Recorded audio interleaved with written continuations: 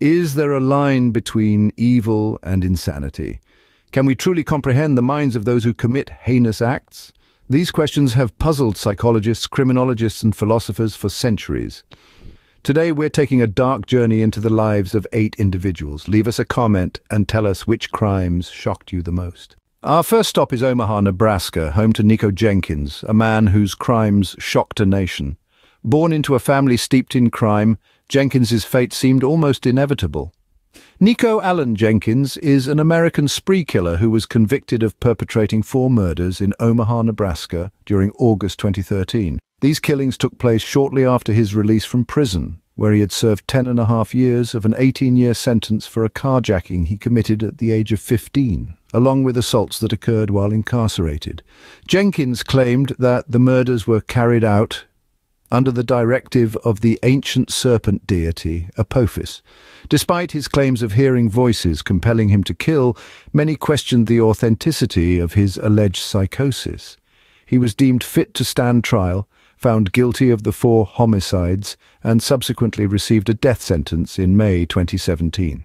These chilling murders, marked by their sheer savagery, took 4 innocent lives and left Omaha in a state of terror. Next, we venture into the twisted world of Charles Manson, a man whose name is synonymous with evil. Born to a troubled teenage mother, Manson's early life was marked by neglect and a string of petty crimes. His life took a darker turn in the late 60s when he formed the Manson family, a cult-like commune. Manson, a charismatic and manipulative figure, convinced his followers that a divisive war, which he termed Helter-Skelter, was imminent. In an attempt to hasten this apocalypse, Manson orchestrated a series of gruesome murders, including the infamous killing of actress Sharon Tate. His ability to manipulate his followers into committing these heinous acts truly set Manson apart as a figure of terror. Incarcerated for life, Manson continued to bewitch and befuddle, his very name becoming a byword for the chilling power of mind control. Next, we turn to Troy Kell, a man who hid in plain sight.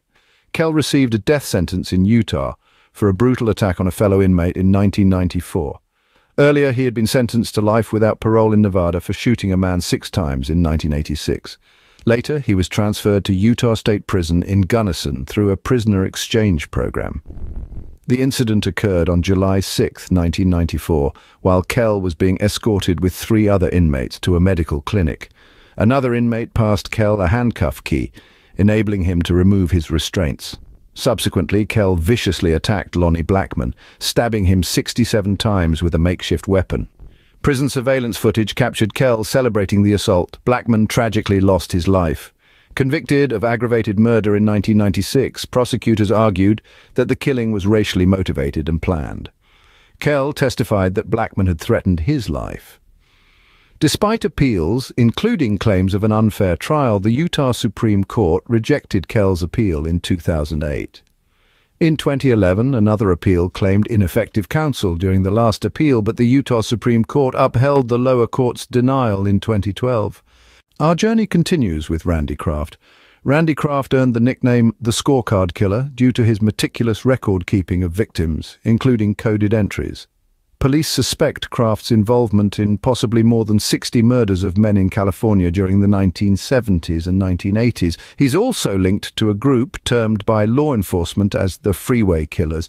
3 serial killers who operated in close proximity, shared similar methods, and overlapped in their active periods. His reign of terror spanned nearly a decade, from the late 70s to the mid-80s.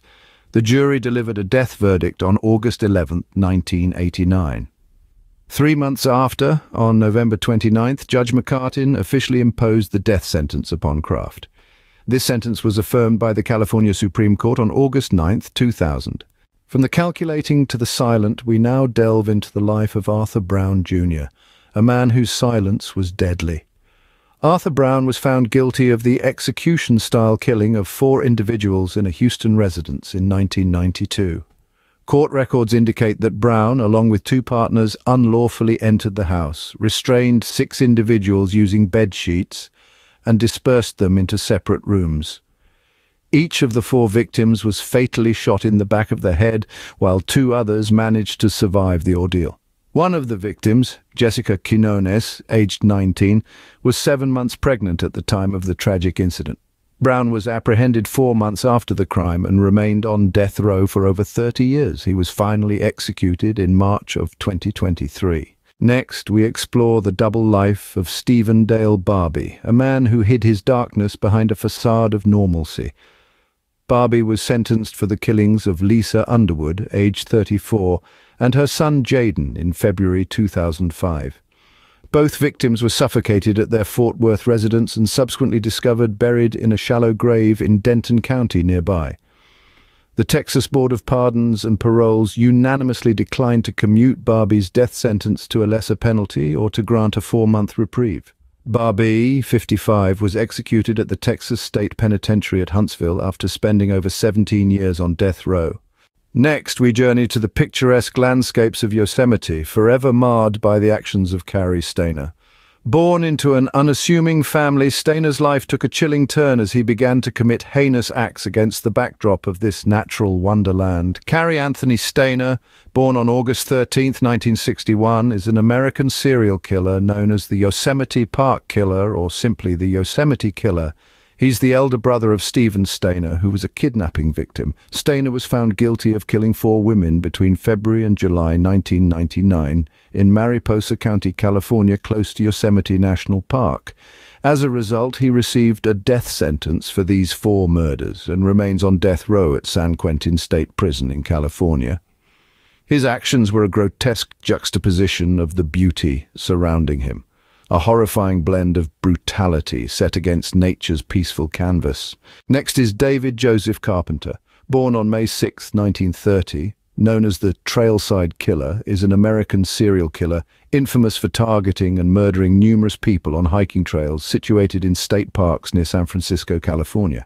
In 1960, Carpenter committed his initial attempted murder, targeting Lois Rinna, who later became the mother of television personality Lisa Rinna. This led to a 7-year prison sentence. In 1970, he faced arrest for kidnapping, serving another 7-year sentence. Following his release, Carpenter became a suspect in the Zodiac murders.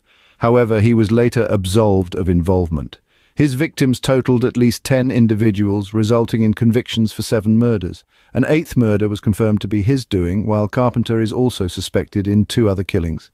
Among those attacked, Stephen Hurtle and Lois Rinna, the mother of television personality Lisa Rinna, survived the assaults. After decades in prison, David Carpenter still denies committing the murders.